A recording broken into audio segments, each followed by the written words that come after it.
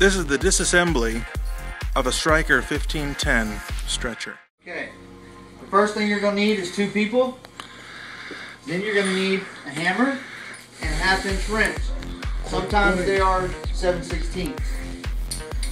The very first thing you want to do is lock your brake.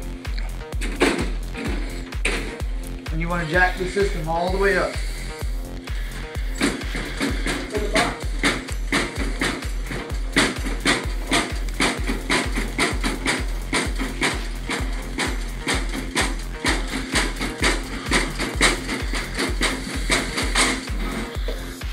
Then you want to come to here, get up.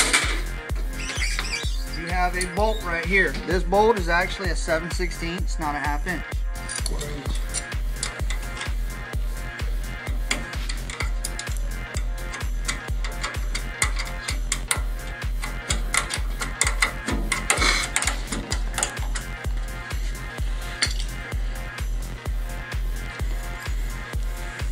When you take this bolt out, it is going to release the black rubber.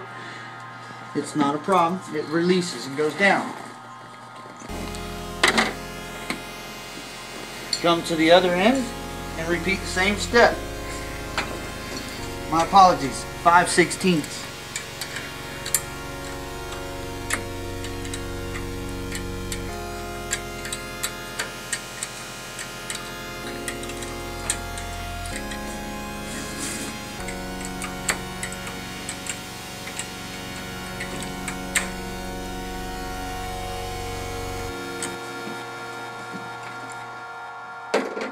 Now is the time to get your other person, one at both ends.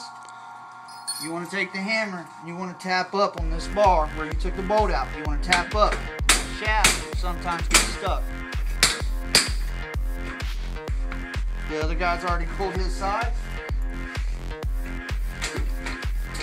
Now you're done. Okay, for reinstall, you follow the same instructions in reverse order. First step you want to do is you want to look at your base. Find your headpiece. Your headpiece for your bar that goes on the shaft is stationary. It's not allowed to move. The foot piece is adjustable so you can match it up with the 2 shafts. You always want to put the headpiece on first. All you do, get it over the shaft, drop it in place. Now, drop it in place. Then you can move it. You can move it and split it. You can stop.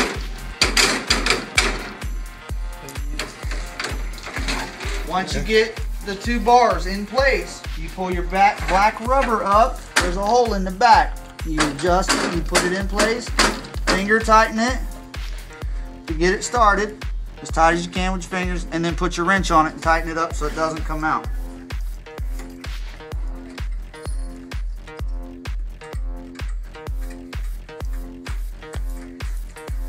Follow the same step on the rear, on where your feet go. You pull the black rubber up, you put your nut in, and you tighten it down. Once you tighten your nut down all the way, you're complete.